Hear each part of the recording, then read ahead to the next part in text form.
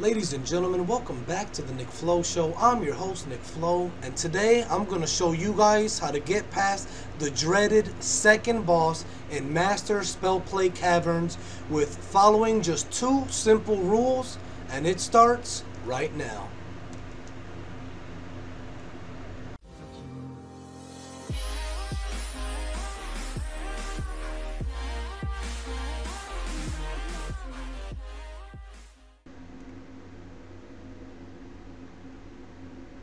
This is a Chuki production.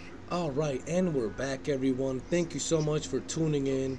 The main reason for this video is because the second boss can be quite the pain in the ass when you don't know what you're doing, to be honest. You know, the good thing about Mspc'S is that they actually threw us some boss mechanics that we actually had to think about a little bit anyways to overcome. So I know some people are still having a huge problem with falling down, falling off, getting frozen, getting, you know, stun locked pretty much. So with these two easy steps, I'm gonna show you exactly what to do. Now what I do personally is I like to tilt the camera up a little bit just so you can focus on the eye, because there is no ads, there's nothing else in the environment that can harm you. So all you really want to do is focus on the eye. You already know what your encounters are and how to use your at-wills. So focus your camera on the eye, and all you got to do is turn around. Now a lot of people are in the bad habit of turning the camera around, but it's not the camera. It doesn't matter if your camera can see the boss or not. It's your actual character. You have to turn your character's face away from the boss. Now some people say that, you know, walking behind the boss is easier, this or that. Guys, just look at me. Once I see that the eyeball pops, I just turn away. You turn away for 2 seconds, yeah, you're losing out on 2 seconds of damage per second, but you know, it's better than getting stunned and missing out on 8 seconds. You know, that's way more damage loss. So, you know, just turn around, and then really, if you can't, all you gotta do is be in the middle of the map.